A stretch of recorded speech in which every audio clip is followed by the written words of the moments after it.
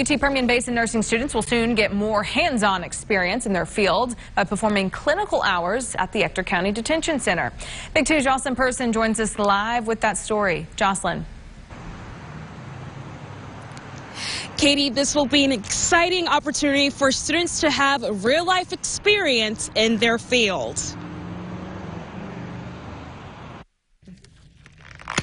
When we told our students that it was coming, they were so excited. They said, oh my gosh, we've never been able to do anything like that.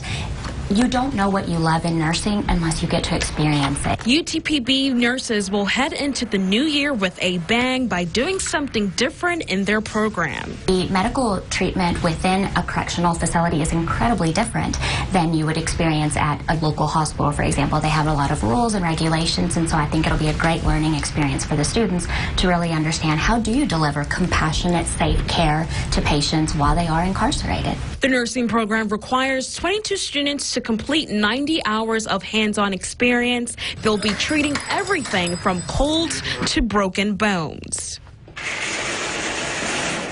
Not only will it help those individuals, it will help us also to have a little extra help at times at no cost to us, and it might also be a nice recruiting tool. Maybe some of those nurses will decide to be employed by the Ector County Sheriff's Office and fill some vacancies we have here. Griffiths and Ruiz say this will give the opportunity to students to learn more about the community. I think there's a shortage of nurses here in Ector County, and I think it's great that we can collaborate with other agencies, other educational,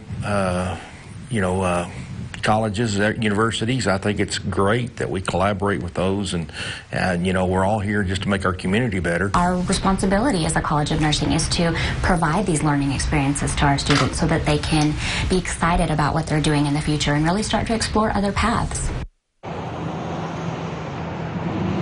Students are expected to begin their clinical hours in January at the Ector County Detention Center. Reporting live in Odessa, Jocelyn Person, Big 2 News.